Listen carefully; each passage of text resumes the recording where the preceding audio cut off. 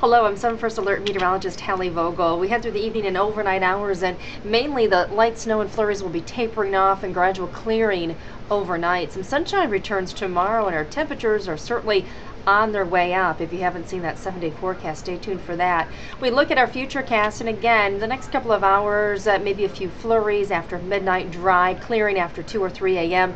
That'll also bring our temperatures down too, so it will be quite cold, much colder from where we were this morning. This morning we had temperatures in the 30s. It'll be teens and 20s by the time you head out tomorrow morning. Northwest winds at 5 to 15. Some sunshine tomorrow certainly will be nice, seasonably cool, 34 but above freezing, 37 on Tuesday and 40 on Wednesday and Thursday, which means that we do have some wet weather to contend with starting Thursday late in the day or into the evening hours. Because of those temperatures, it's mainly just going to be rain showers, and that'll continue all the way into the weekend. Look at Saturday, a high of 46 degrees, so well into the 40s.